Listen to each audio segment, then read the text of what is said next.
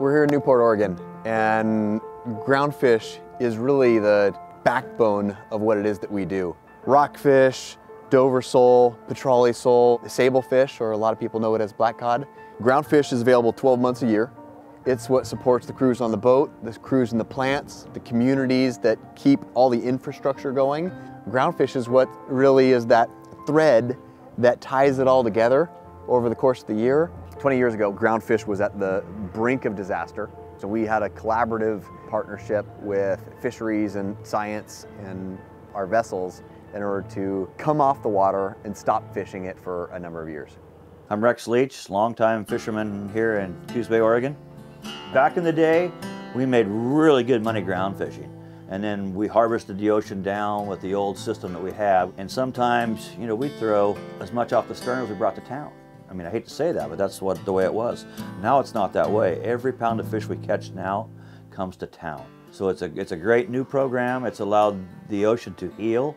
We can go to sea now and fill our boats up quicker than when I first started driving boats 30 years ago. As with everything, there's more regulations, which there did need to be some regulation. It adds expense, which isn't quite so bad when you're able to make money and things are good. Now with the Covid-19, restaurants being closed, which is a huge part of our market where our end product goes. From this time last year, revenues are down 40 to 50%. This pandemic has been rough on the whole fishing industry up and down the coast. It's much easier for smaller scale vessels to get a seller's license and to sell off their boat on the dock. We're dealing with larger volumes, which is why we always sell to a seafood processing plant. I'm dependent on that fish plant.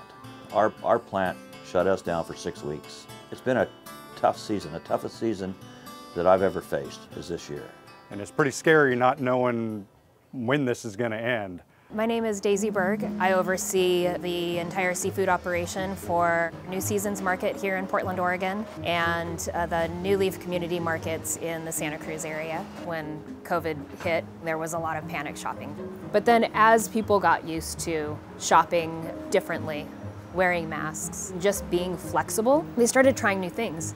Maybe we couldn't get in tilapia because air travel and flights were canceled. So when someone would ask for tilapia or say they wanted a really nice light fish, we would steer them towards something local like a local rockfish, saying that it was mild, it's fresh, it helps support local fishermen and local processors. So they started trying it. Demand is what's going to do it. We need to get the public, make them aware of what top quality products we have.